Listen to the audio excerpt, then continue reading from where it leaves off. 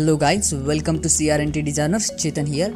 In this tutorial we are going to learn different camera angles in cinematography. If you want to make any animation, then you should know these camera angles. Different camera angles are very useful to express story. For storytelling, camera angles express emotion, location, so the viewer can understand about the scene very well. I am a Blender lover, so I will go with the Blender software. I have used the Blender official film Spring to explain these camera angles. So are you ready for it? Let's get started. The first camera angle is wide shot.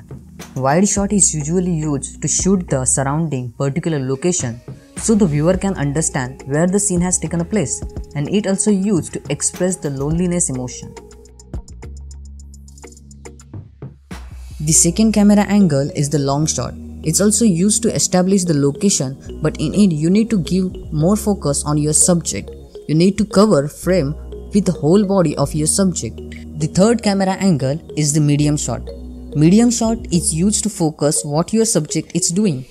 This shot expresses that viewer is close to subject because the medium shot is usually used to view the distance between the viewer and subject. The fourth camera angle is the cowboy shot.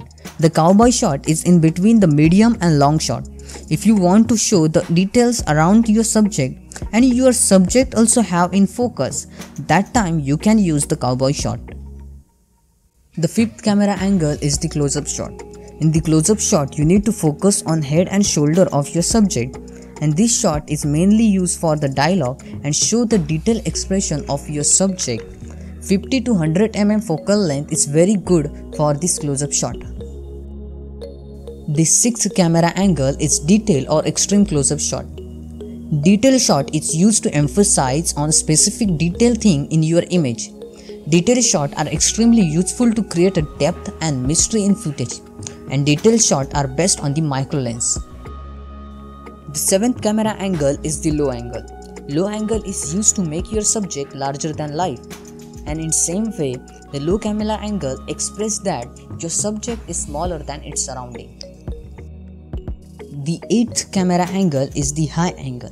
High angle is used to make your subject smaller, and it expresses that your subject is weak or inferior.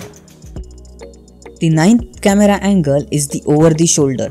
When two subjects are talking to each other, that time you can place the camera above the one subject and to give that the perspective that you are talking. The 10th camera angle is the point of view. Point of view shot is used to express that what your subject is looking, and this shot usually takes on the wide angle lens.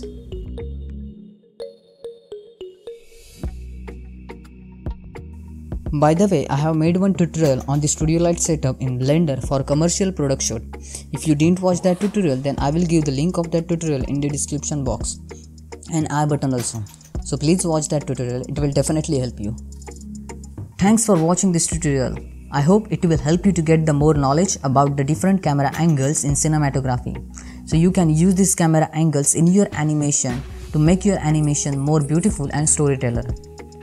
So if you like this tutorial, then hit that like button and subscribe my YouTube channel. Thank you so much once again, and see you in the next video. Bye bye.